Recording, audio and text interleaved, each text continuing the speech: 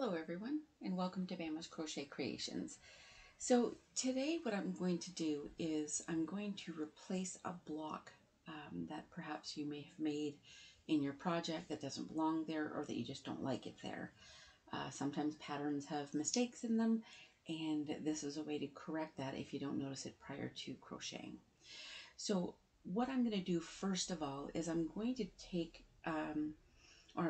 first I'm going to get everything organized. I have four stitch markers here. I have a fifth one here. I have the yarn that I need to actually make that correction from white to yellow. And I also have the needle ready to go with the yarn that's going to go around. So first off, what I did was, when I did the sample that I posted on my site, was I want to make note of the direction of the stitches.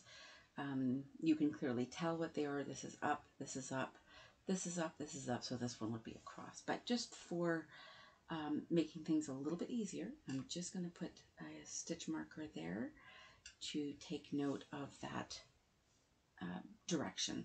That's just for my benefit. I'm sure you can do whatever works for you. Then what I need to do is I need to remove this. So to remove this without damaging these here, I'm going to use stitch markers, and I'm going to put them through all of the loops here. I'm hoping that you'll be able to see this. All right, so what I'm going to do is stretch that out a bit, and then I'm going to put this all through here. And this is just going to help me to keep track of what needs to go where. And then this top one goes through the yellow. I don't really think I need this blue one here, but I've put them in all four sides anyway. So then I'm going to do the yellow, making sure that I get every loop for the stitches that are on there.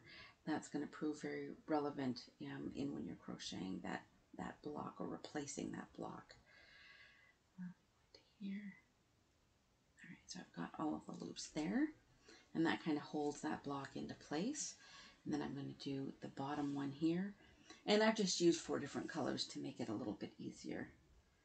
We have here.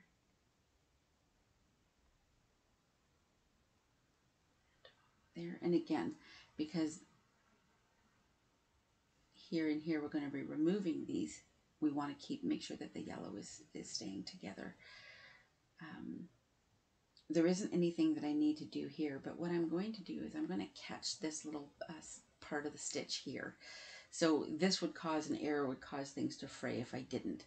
So I'm going to pick that back up. I'm going to go into here. And like I said, this ensures that the complete block or the complete blocks around it are joined together. All right. You don't need one here. I think I put one when I originally tried this as a sample. So there you go. Hope you can see that. That's not the greatest for imaging, but there we go. So now what I'm going to do is, rather than trying to take it apart and fray it, I'm actually just going to cut it, and making sure I only catch the white to cut it out, not any of the yellow. I see the stitches underneath.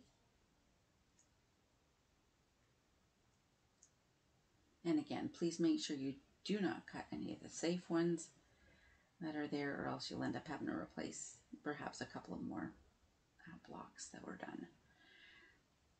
All right, so I'm going to cut it here. This is actually quite simple to do. Doing it slowly or in this fashion actually makes it a little bit more difficult. But do what works for you, or as the saying goes, you do you, and go from there. This is hopefully just a guide. And then once we've removed all of the white, excuse me here, we want to make sure that we haven't damaged any of the yellow there. So we want to ensure that we have a simple square there. So now this is protected here. The reason I had this needle with the thread is, what you can do if you like is to frame the block that you're replacing before you take out the the stitch markers is you can actually frame it with this yellow stitch. So as I get a little bit better with this, I will definitely make another video. This is just, I got a lot of private messages from people that said they wanted to see this. So this is really helpful. Do this.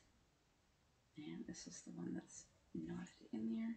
Now, what I've noticed is because I've caught the white here, this blue is going to come out, which is fine because it is, it's got a side stitch there, or side chain.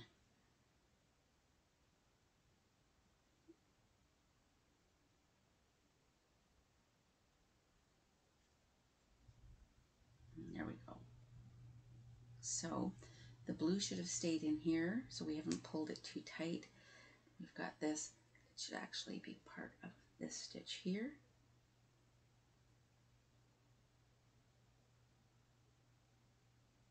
And it catches all of the loops to ensure that we catch them as we go. Sorry, I should find some better things to do, or to grab.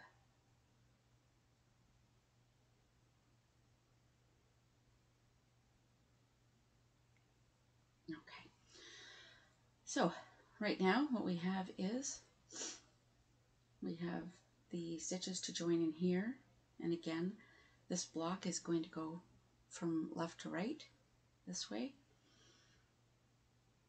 So we need to ensure that we're going to catch everything with the blocks going this way, and then to attach it here.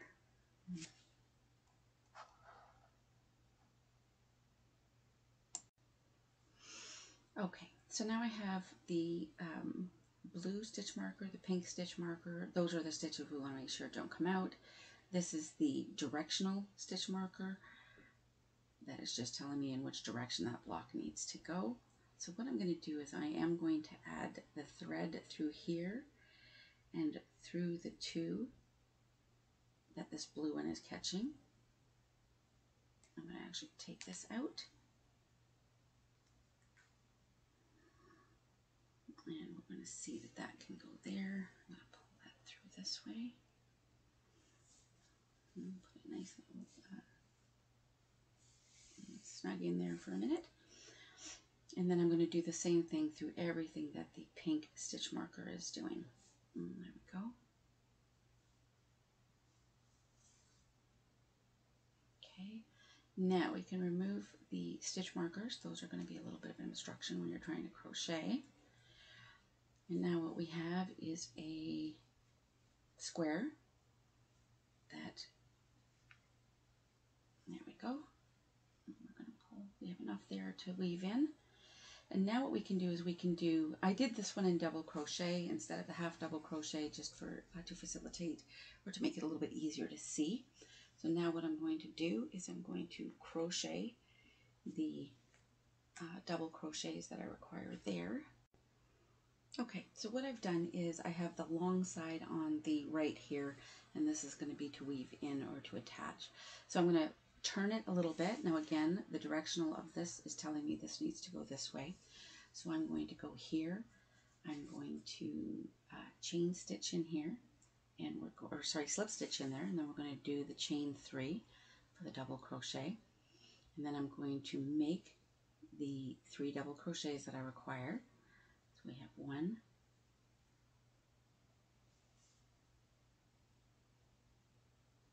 2, and the 3. So what I have is I have the blocks that are completed, or the block that is completed. Now it's just a matter of attaching the block. So there's a couple different things that you can do. I am going to slip stitch this together so it joins here, just in one of the loops there, and then that is attached there. So pull that tight now. So what we do is we have our block. Now it's just going to be a matter of joining it together. Now this is working well because I'm joining the same color. So you're going to have some options when it comes to how you weave it together. You might not have all of those options, so just be careful when you're weaving it together. And then I'm going to take this here because I want to join this corner. So this corner is loose, so I want to join that together there. And it's in there snug. And what I'm going to do is I'm going to pass this through here. And this is just for security, so it's not a loose block. I'm going to attach it there like this. And then attach it. I'm actually going to put it through this as well. And that's where we joined it. And there we go. There is the block. It's secure. Looks like it goes in the correct pattern in the way of direction. You have the gaps where you'd normally have it, same as you have in all the other ones. And there you go. So it might be a little frustrating to do at the beginning. Please be patient. Again, that's be patient with yourself. You're doing this just for yourself. So it does work out. I hope this video is helpful. I may make it again as I get more practice with this, but I'm hoping I don't need to get practice with it. That means I've made an error on my pattern or in my work. So there you go. I'll stretch that out for you to see. If you have any questions, please message me anytime on Messenger or via this post. Thanks. Have a great day. This has been Bama from Bama's Crochet Creations. Take care.